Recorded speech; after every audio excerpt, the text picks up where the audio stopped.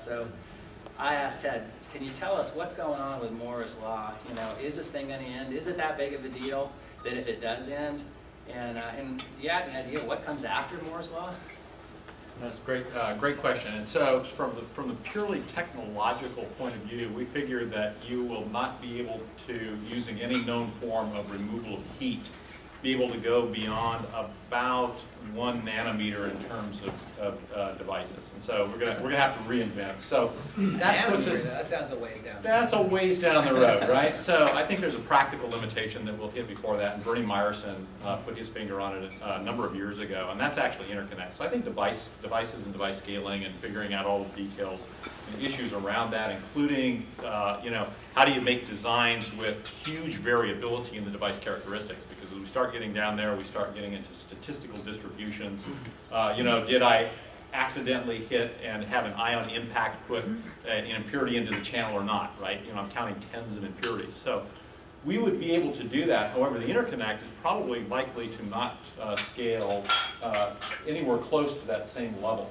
And that's going to cause us some interesting challenges, right? We've seen the introduction of air gaps, and air gaps are about the best we can do in terms of an insulator, and I just don't know that we're going to see practical scaling much beyond the 6 nanometer node. So I'd put kind of an end of traditional sort of silicon-based, without really exotically something new coming in, probably around 2020, and I think it's relatively close to the ITRS sort of roadmap in terms of what we see there.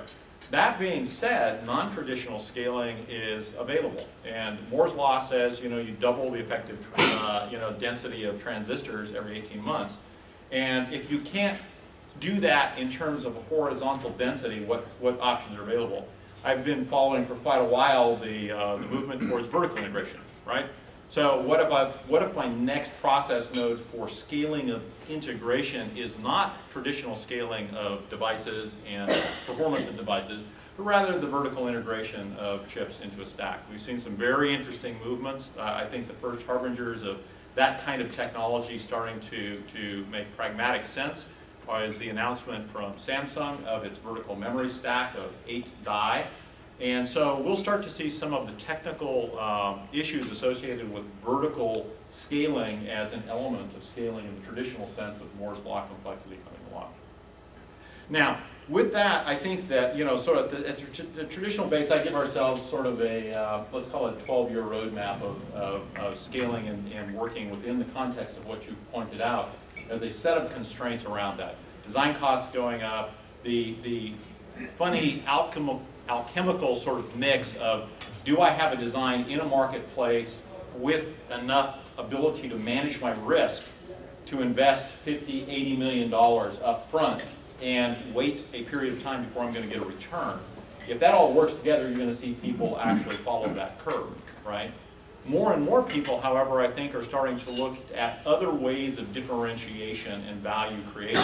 And I think the Apple iPhone is my best today example of that. iPhone doesn't represent leading edge technology in almost any dimension that you look at that phone. And they're going after a new utilization of technology in a way that becomes embedded in the way that people live. And so I think that the scaling and the association of functional scaling, right, as a corollary to Moore's Law's traditional sort of just count the number of devices, will start to be an interesting thing to track. And that scaling, as my good friend here, Giovanni, is going to say, is not necessarily functional scaling only in terms of electrical components, but also of the software and the elements associated with that particular system. So, you know, I think, and as I talked with Brian, there's two ends of this spectrum with respect to Moore's Law. There's the low end, which is the traditional way that we look at scaling of manufacturing processes and the economics around design and integration into that.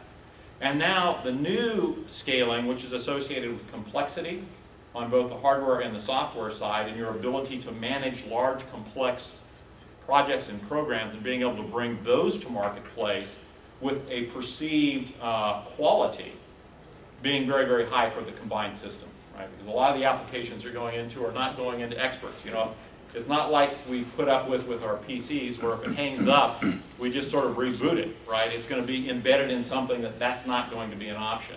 And automatic downloads are not going to be a way that we're going to be able to manage the fact that the software has bugs in it. So I think we're going to see a lot more rigor and a lot more focus on functional complexity scaling as we go forward. So it sounds like it's just a couple of key companies that will try to push Moore's Law, and the rest are probably going to try other ways. Absolutely. So, and like I said, it's that alchemical mix, right? So if I have ASP, if I have volume, and and I have a certain ability to project the market, because that's the other part that's going to be critically important going forward is I can't afford to not know exactly what market I'm going into and have some good assurances that I'm going to be able to get a return out of that market. So there's a risk profile that people are going to have to deal with too.